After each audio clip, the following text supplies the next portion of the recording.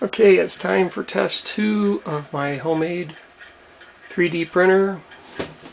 Can't really see it, but we now have the Arduino Mega running the ramps board, and a ton of wires all over the place, and I don't even have them all hooked up yet, like the heat bed is not hooked up. We have a new motor on the x-axis. The other one was cutting out, and this time I aimed the wires out so they wouldn't get in the way of the wire going around to the extruder. And I'm still having some troubles with the wire to the extruder drooping a little bit, but we'll have to work on that another time. We're using Pronterface to run the machine. For instance, there's y-axis moving away.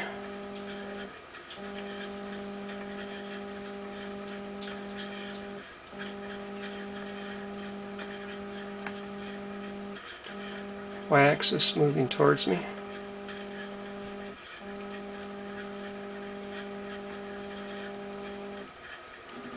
There's x-axis to the right.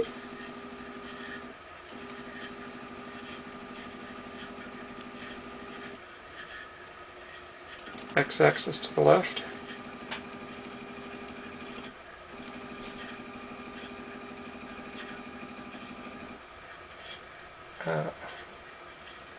Z-axis. Yep, going up. Never really run it all the way up to see what would happen.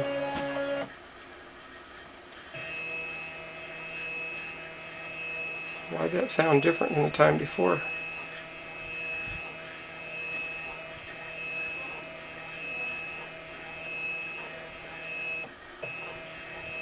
I'm in a higher level. Looks like there's going to be a tight squeeze between the back side of the extruder and the back side of the gantry, but it should clear okay.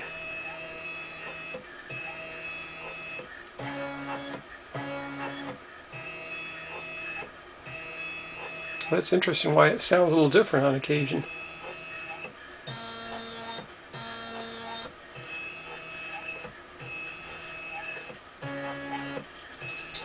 I was a little worried that the lead screws would wobble a lot because the couplers aren't quite cut straight, but there doesn't seem to be a whole lot of wobble in it.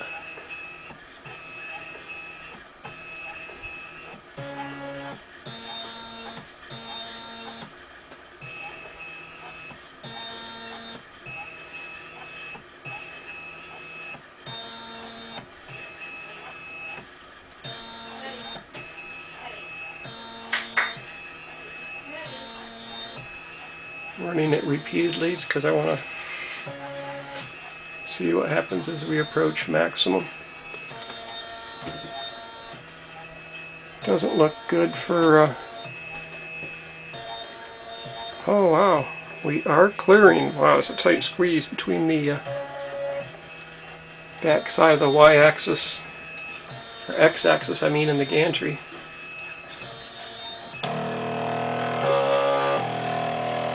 Oh, we got collision here someplace. Ah, yeah. What it is those screws I put in. They need to be redone.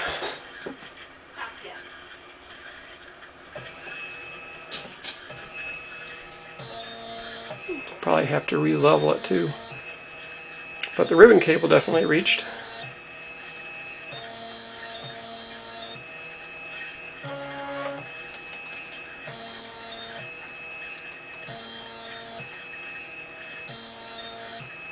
Well, there we have it.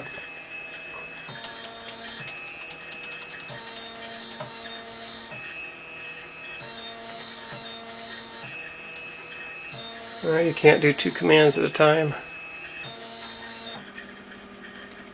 It only executes 1 command at a time.